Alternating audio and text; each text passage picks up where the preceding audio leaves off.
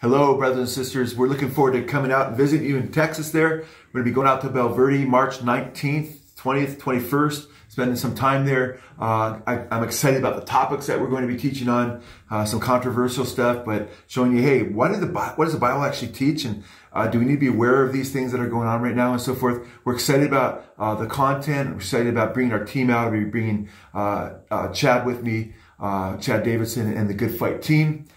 We really look forward to meeting you guys and saying hi and hearing your testimonies and meeting people that we maybe met online or what have you, or that just know of our ministry that have, our kindred in heart and spirit in serving Jesus and getting to know some people for the first time and seeing people face to face.